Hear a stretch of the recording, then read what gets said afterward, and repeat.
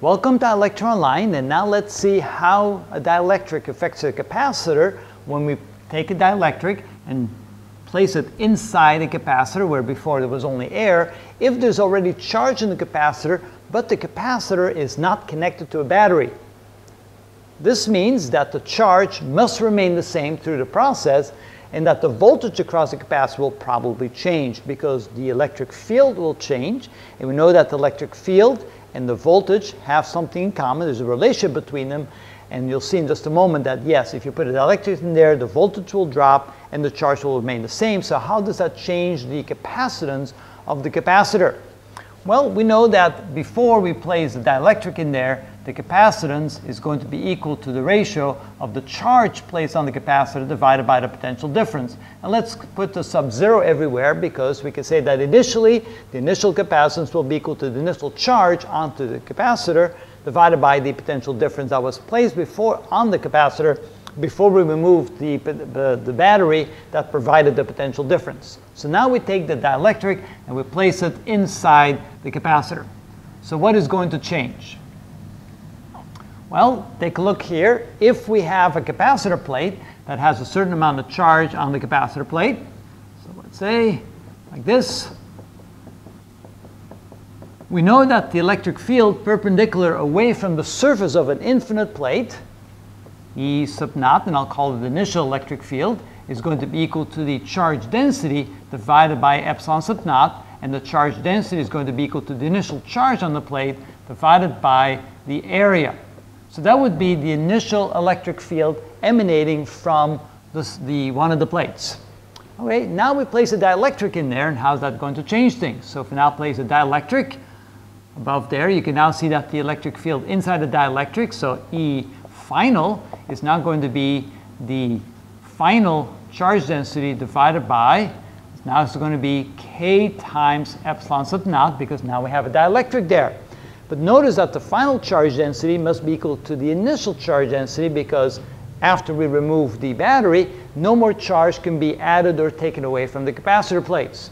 So in this case, we can say that's equal to the initial charge density divided by K times epsilon sub naught, which is equal to the initial charge divided by K epsilon sub naught times A.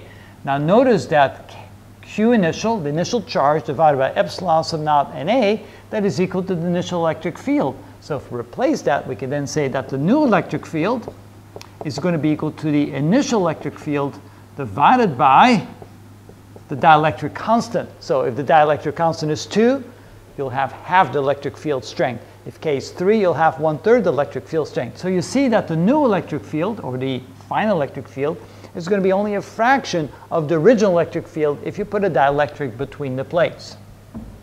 Now also you realize that E can be defined as the change in potential divided by the distance between them, or in this case we can say that potential difference is equal to E times D. So initially, before we put the dielectric in there, we can say that the initial potential difference is equal to E initial times D, and the final potential difference is going to be equal to E final times D, and E final, of course, is E initial divided by K, so V final is going to be equal to 1 over K times E initial times D, which is the initial voltage, so this is 1 over K times the original voltage. So you can also see by putting a dielectric in there, when the capacitor is not connected to the battery, the potential across the plates will drop by a factor of K. K is 2, you have half the potential difference. K is 3, you'll have 1/3 of the potential difference. So now when we want to find the final capacitance final, that'll be equal to Q final over V final. But remember, since the charge has nowhere to go because it's no longer connected, Q final will be equal to Q initial. So this will be equal to Q initial divided by V final. And V final is equal to 1 over K times V initial. And of course, divide by 1 over K is the same as multiplying by K. So this is equal to K times Q initial divided by V initial.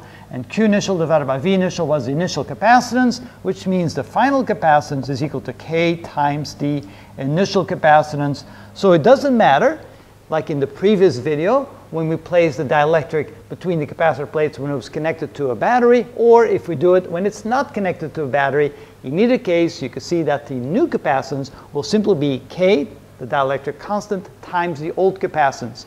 In both cases, you get the exact same result. So this shows that no matter what happens to the capacitor, if it's connected or not connected, when you place a dielectric in between the plates, you will increase the capacitance by the factor of the dielectric constant. That's how we do that.